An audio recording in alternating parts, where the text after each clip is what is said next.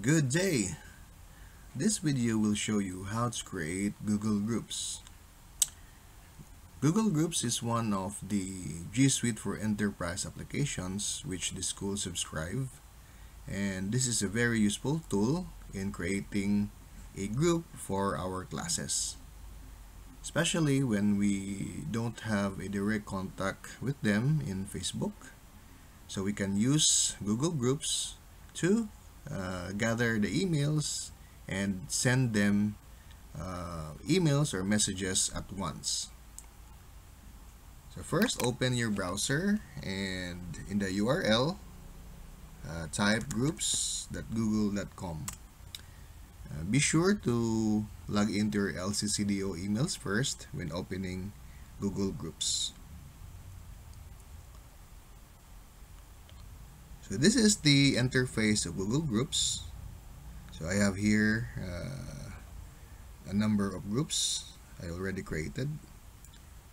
This one here is for my class, Business Research 2020. I have also GL11, IT 305, and these are the subjects that I teach in the second term. So to create a Google group, click Create Group. So for example, here I will create a group for the BSBA faculty.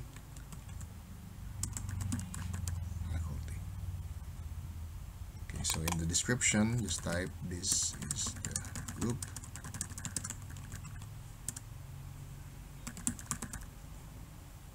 Click Next. Okay, so there are settings here that have already been set up. Then just click Next. Then the group members, type the email addresses. You have already the class list of your students, so just type their emails. For example, here I'll just type your emails.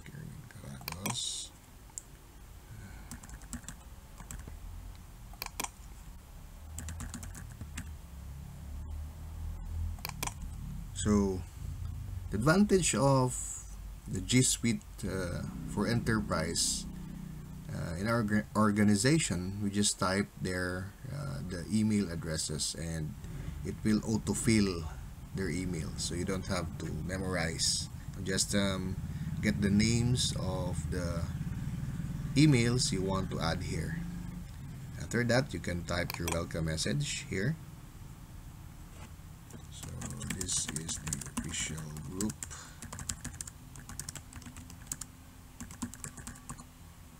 Then create group.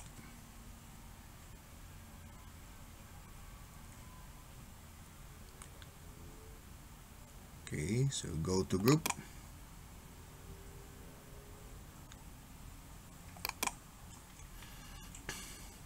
So we have now the BSBA faculty group.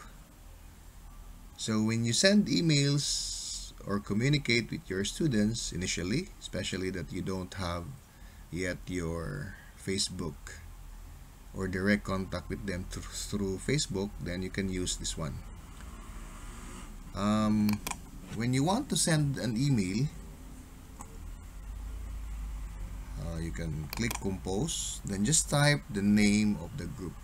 So this one,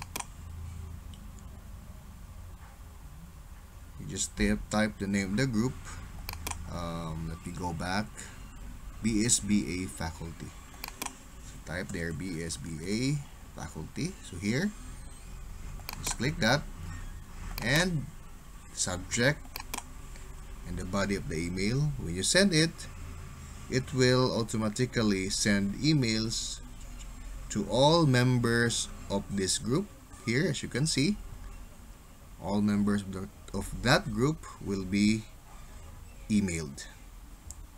So this is a very handy tool when you are going to contact your students initially, especially the second term is approaching, and I think some of your students don't have direct contact with you through Facebook. So this is the best initial communications portal you can create to connect with them. Okay, that's it. I hope that you have learned today how to create the groups and how we can use this to communicate to our students. Bye bye.